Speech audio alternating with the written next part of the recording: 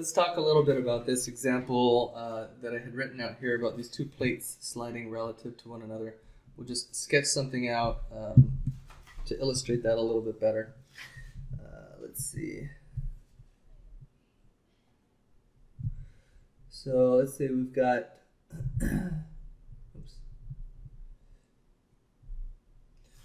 one plate on top like this, and then we've got another plate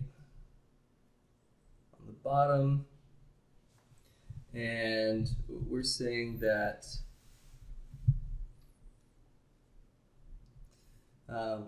these plates can slide relative to each other like this or like this, just back and forth.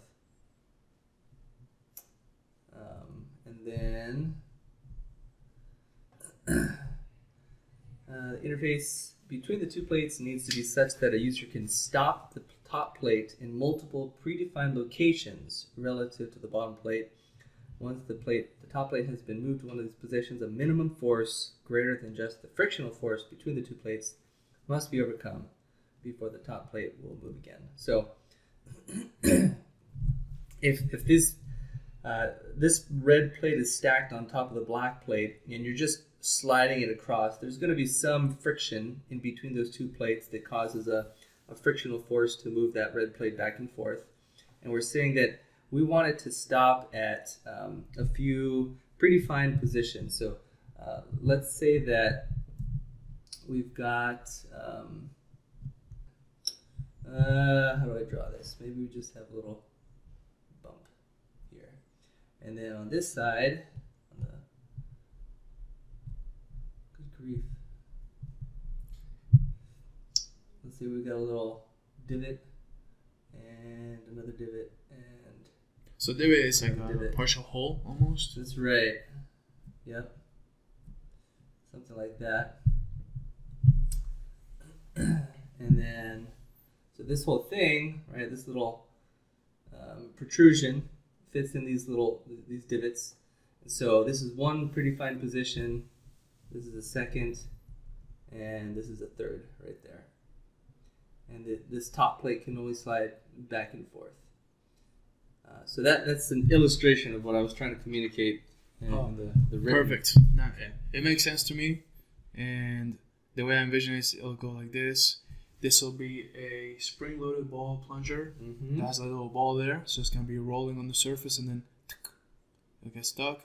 You have to put more force, and then roll, it gets stuck. More force. And almost. It actually would not raise up at all like that. It would stay at this height. And so as I'm moving it here, it looks like the ball is interfering, but really that ball has retracted, exactly. Yep. And then it extends. Okay, can we go back to the lesson? I want to show something. So what we're trying to draw is this right here. Yep, that's right. It's going to be rolling, and then what's the sound again? Exactly. Yep. Cool. So now we can visualize it. Okay. All right, so let's go down to our discussion questions. Before we get started, my question is, I thought this lesson was about these. And what are these called? They're called ball plungers. And ball plunger, because the title is ball plunger and retractor. Mm-hmm. So that is the same hardware item. It's just one item, right? Because it retracts the ball. It's the same family. Ball plungers and retractors, you could think of them a little bit differently. The ball plunger is literally a ball. It's just like this, a ball with a spring underneath it. Whereas the retractor is more like this, where it's not a ball, it's more like a plunger. And there's still a spring inside there, but it's elongated. It's not just a ball like this. There's a plunger that moves back and forth. Thank you for that clarification, because I thought that I was not able to distinguish these. I just kept on scrolling. So now I see that they're different. And yeah, I mean, you can see the difference. So, going to this question here. Why might a designer choose to use a retracted pin over a ball plunger? I'm thinking.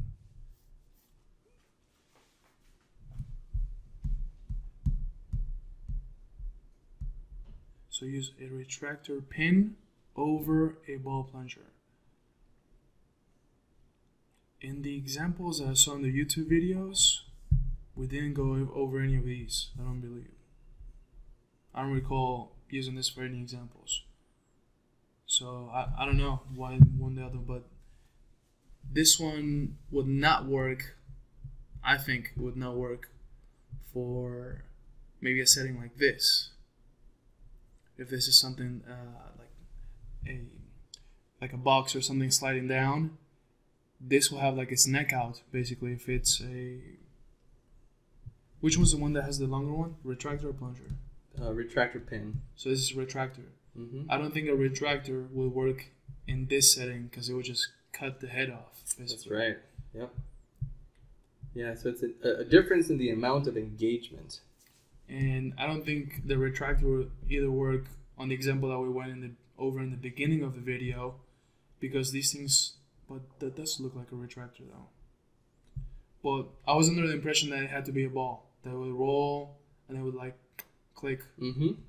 That's right. And the retractor would not work in that setting because the neck or the head is too long. Those are my hypotheses. Yeah, you're right. And as far as the retractor pin, depends how far that pin is protruding down. I mean, if we had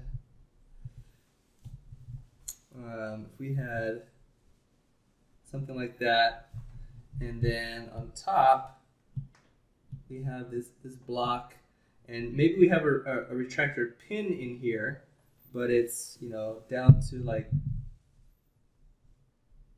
that level. As long as the corners of that little divot are not higher than the ball portion of that pin, this will still retract. Of course, if this divot looked like that instead, and we had our plunger down like this, then you're right, that would not work because it would be locked in place. It wouldn't work as far as being able to passively move that block back and forth. So going back to the question, why might a designer choose to use a retractor pin over a ball plunger? Well, if you had an application where you wanted to like hard lock a block in place relative to something else, this would be a great opportunity for a plunger, because for a plunger you probably also have a handle up here that you can pull up. It's spring loaded, so if you pull that handle up, the retractor will retract, and then you can move your block side to side. Could you show us the handle? This, but like in the photo, is the handle on the lesson? Like that. Oh, so this one has a handle. Okay, Mm-hmm. Gotcha. All right. Yep. Could you add a handle to one of these? Because it looks like you could put something there. They don't come like that. I mean, I suppose you could, but it would be a lot of work and a lot of cost to do so without any real benefit, because the handle in this one is actually connected to that plunger, whereas if you put a handle here, it wouldn't be connected to the internal mechanism. Because there's a spring. Right. Got it. Okay. All right. Okay, next question. Let's see. Can ball plungers or retractors be used equally well in linear and rotational applications? Rotational applications means that the ball rolls inside? No, I was referring to applications in which you have something rotate versus applications where you have something move linear, just back and forth. So this is an example of linear. Mm-hmm. Right. What's an example of rotate? Well, let's see. You had I don't know, some kind of wheel, and then you had a wall or a block or something, and you have a little divot right here, and then you have your plunger sticking out there, and you have this rotational axis. So this red ball is rotating. That would be an example of a rotational application. So the question was, can ball plungers or retractors be used equally in linear and rotational applications? Not interchangeably, it means equally. So we're comparing the same to the same. Mm-hmm. So we're comparing, let's just go one at a time. Can a ball plunger be used equally in linear rotational? Yeah, right? Right. Yeah. And the ball plunger, I would not use a ball plunger for something like this, for instance, because I think the head will get stuck and break because the head is a little longer. The head is longer on a retractor, not the ball plunger. Ball plunger is just a sphere. Okay. Yeah, I think it's the same. They're equal, right? Mm-hmm. Yeah, you could use it whether it's linear or rotational. It doesn't matter. You could use either one. Okay. Why will a retractor lock apart in place, whereas a ball plunger will do so only passively? The length of the head, is that the right term, head? Yeah, length of the head. I would say the head is the top, like where you actually pull the retractor. I would say probably the pin, the length of the pin. The length of the pin. Yeah. Longer. Or the plunger. Sure.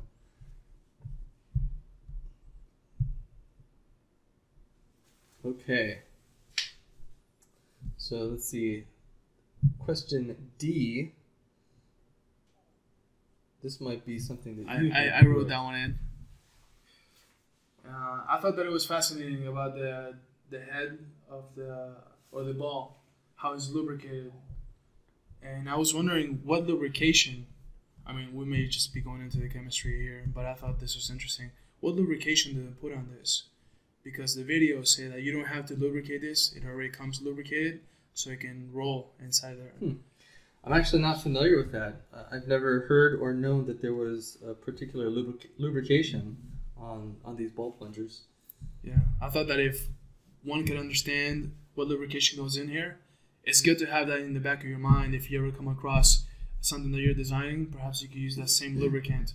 But it's something I can research on our own. Okay. Yeah, I'm not familiar with that. Food for thought. That's it. All right. If you found this content helpful, consider enrolling in our signature program at mypipelineacademy.com. Whether you're an individual interested in beginning a new career as a mechanical designer or a company interested in training your new engineering hires, our signature program helps students develop the practical skills they need to be productive mechanical design engineers. Seating is limited. We hope to see you there soon.